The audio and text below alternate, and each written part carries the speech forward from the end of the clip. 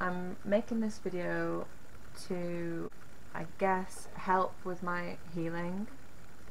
If you have an idea of what this video is about, then you'll know just how deep this is about to go. It's very easy for me to make a joke about it. I think that has actually prevented me from any type of healing the past 4 years. It's better to speak about, and hopefully that will inspire others to speak out about their struggles so they can find the help that they need as well. I can't do this. Can't do this. Can't do this.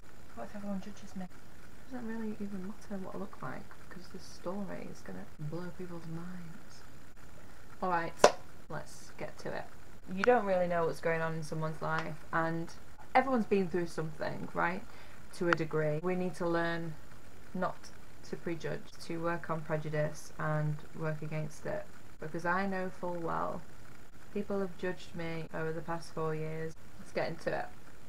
Healing. I believe what is going to help me on the road to healing is addressing my problem. Honestly, can you tell that this is not an easy subject? I'm literally skirting around. So a bit of background. I come from a Polish family. I was brought up very, very religious. My relationship with my parents, I remember comparing it when I was really young. In primary school, a lot of my friends, well, I didn't really have many friends, the people that I hung around with had really good relationships with their parents. Thankfully, I had my auntie thinking, well, if I can't have that with my own mum, then at least I've got that with her.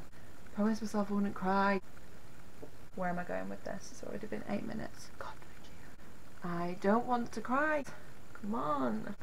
Whew. This is my life, just getting sidetracked by things because I can't face the truth. I met some of the best people of my life in university, one being my best friend, Brooke, who I often talk about. I promise I'll be out your hair, Brooke. I met some of the best people during my time at uni. They really showed me who I wanted to be. Dance in the kitchen, watch films together, go out, which was just insane. The best time. And that's when I met. Do I name names or no? I don't think he deserves to be named. He was on my course at uni. Also, if anyone is watching from uni, don't. If you're gonna watch it, at least subscribe to my channel. I developed, like, almost instantly these feelings for him. Yeah. This was my first proper boyfriend. It was only a couple of months that we were actually together, but it felt like it had been this lifetime. I think when you get broken up with, you have undeniable hurt. I'm not making excuses for him. It's not what I'm doing. Anyway, time goes on. I started working for one of the clubs in town. Fell madly in love with the bar manager.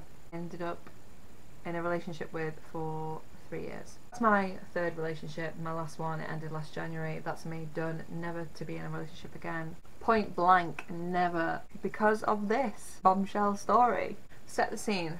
I'm at work at the nightclub. I get a message, another girl in our course. So I thought that's really weird. And it said, I need to talk to you. She said it's about your mum. She proceeds to tell me that this guy had been sleeping with my mum for 2 years. And my first boyfriend had been sleeping with my mum. I can feel it now, like how I felt. I was like, yeah, whatever. It turned out not to be a prank. If you've really been talking to my mum, prove what her number is. You know, thinking there's no way that this is true. Straight off the bat, she was like, oh, 77, blah, blah, blah. I'm about to throw up. This guy that I'd been seeing, freshly seeing, by the way, a few weeks in, like, excuse me, I've just had a very devastating phone call and I'm gonna have to go home. I just found out my mum's having an affair with my ex-boyfriend, and it's been going on for the past 2 years. Shortly after, he followed me back to my thank you Jesus that he did, because I was not okay. I'm still not okay today, so that's on growth. A lot that's happened from that moment right there that I've just put you in, and this day today. The realisation that it's true, not knowing how to deal with it. There's been a lot of lies, things come out about addiction. Fast forward from that, forgiveness has happened between certain members of the family, and I'm left in a place where I'm no better off than I was 4 years ago. Everyone else seems to have grown from it, found some sort of closure, and I haven't. The night that I found out, my world turned upside down. How could a mum do that to her daughter? What did I do? If I'd done something in a past life to deserve this, I've been a good daughter. I'm not no master chef in the kitchen. The night I found out, I was a mess. I was a mess. I don't even really remember the rest of the night. I remember the next day, the guy that I was seeing, props to him for sticking around, because that is a lot. He took me to Chester Zoo the next day. And I tell you what, I don't remember being there. I think I was so overcome with what had happened, and my brain had just gone into like shock maybe. Couldn't sleep, I couldn't eat. I hatched this great plan with Brooke. Why don't you write a letter? I didn't know what to say to her. I was like, I really wanted to be angry, ruin her like she'd just ruined me. I really wanted her to feel the pain that I was feeling then. So I wrote it all out in a letter. I delivered the letter. From her reaction, I knew straight away that she knew what I was doing, and I was like, look, I don't want to say anything to your face because I'm going to say the wrong thing. That's why I've taken the time to write it all out in this letter. Here's the letter, goodbye. And I walked away. All I wanted was for my mum to be honest and to tell my dad, for all his wrongs, he doesn't deserve what happened. There's a lot of hurt and unresolved anger, resentment, fear. I'm very fearful that I will bring like toxic energies into new relationships. Obviously I don't speak to my mum, why don't I speak to my dad? My mum, bless her, managed to convince my dad that I orchestrated the affair. He is a fool to believe that. Parenting 101 there. So I've decided to snip that out of my life because I can't hold on to it any longer. Almost all of my friends are parents now.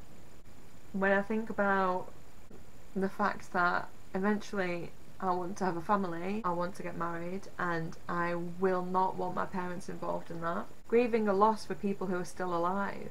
Part of me wants to be strong enough to forgive and be like, yeah, you know, I forgive you, people do bad things, let's move forward. And part of me is so hurt. I know people go through worse things. Some of the people who are absolutely closest to me have been through unimaginable things. It's just a different type of trauma. How can the people who are supposed to protect you through your whole life do that to you? People are going to watch this video and be like, wow, I didn't know this happened. Of course you didn't. Maybe that's why we shouldn't prejudge people. You don't know what someone goes through.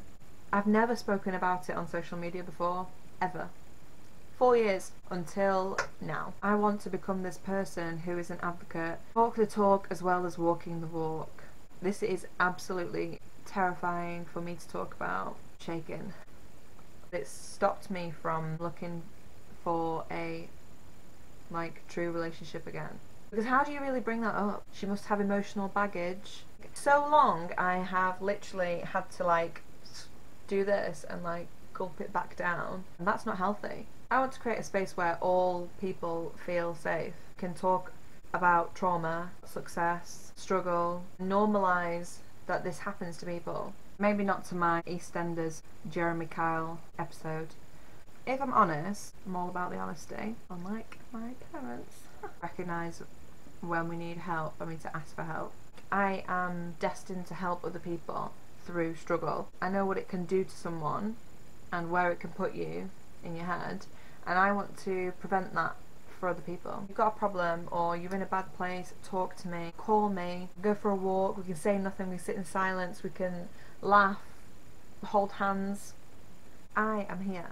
There are days where I don't feel present. Today is one of those days. I feel like it's a real day. Lockdown has not helped whatsoever. Everything seems hazy, blurry in my head, and I just want to hide in bed all day, so that's what I've done.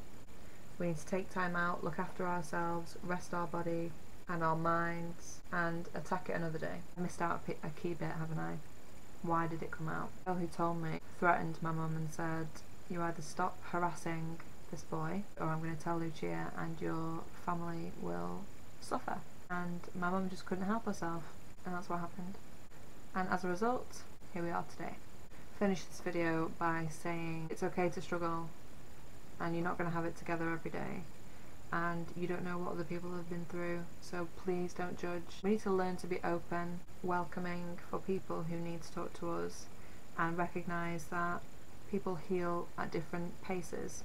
It will get better, although it doesn't feel like it. I'm still waiting for it, but it will get better. Look after your body, look after your soul. In the end, you've only really got yourself. If at least one person is inspired to speak out about struggle from this, then I've done the right thing. And I'm always here, learning to love.